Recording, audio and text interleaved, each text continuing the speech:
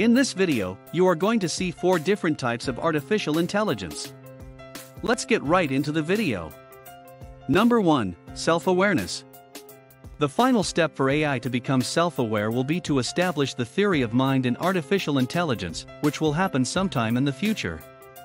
This type of artificial intelligence is conscious on a human level, and is aware of its own presence in the world as well as the presence and emotional state of others. It would be able to deduce what others may require based on not only what they say to them, but also how they say it. In artificial intelligence, self-awareness requires both human researchers to grasp the premise of consciousness, and then learn how to replicate it so that it can be built into machines.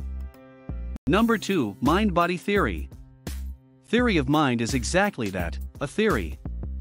We haven't yet developed the technological and scientific capabilities required to advance artificial intelligence to the next level.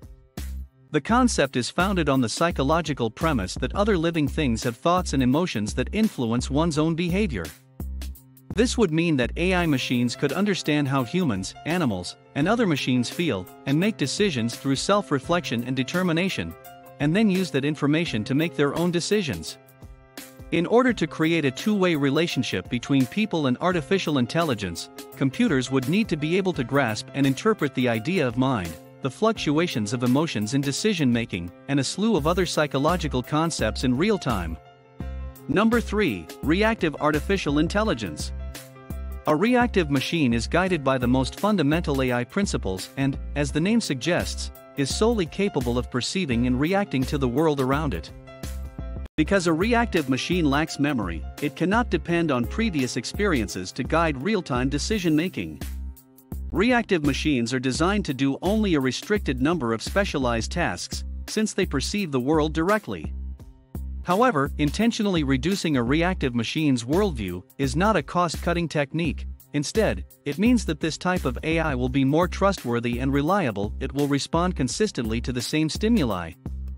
Deep Blue, an IBM chess-playing supercomputer that defeated international expert Garry Kasparov in a game in the 1990s, is a renowned example of a reactive machine. Deep Blue could only recognize the pieces on a chessboard and know how they move according to the rules of the game, as well as recognize each piece's current position and choose the best logical move at the time. The machine was not looking for future potential plays from its opponent or attempting to better place its own pieces. Every turn was treated as though it were its own world, distinct from any previous action. Google's AlphaGo is another example of a game-playing reactive machine. AlphaGo is also unable to predict future plans, instead relying on its own neural network to assess current game developments, giving it an advantage over Deep Blue in a more complex game. AlphaGo has also defeated world-class Go players, including Lee Sedol, the 2016 Go champion.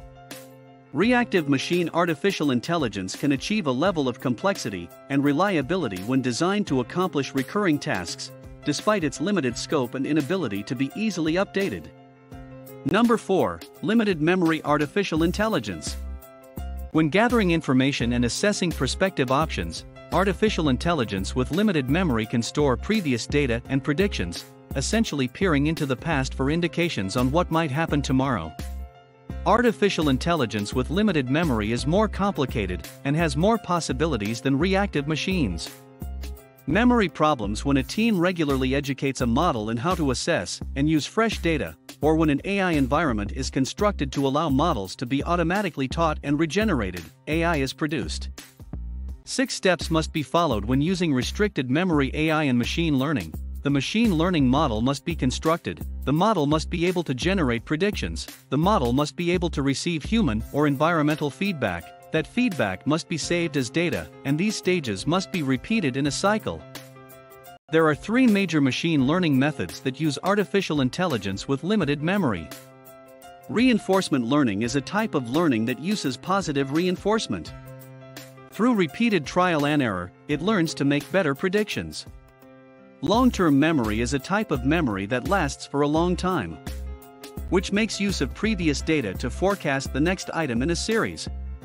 When making predictions, LTSMs prioritize more recent information and devalue data from the past, yet they still use it to draw inferences. Evolutionary generative adversarial networks are a type of generative adversarial network that evolves over time.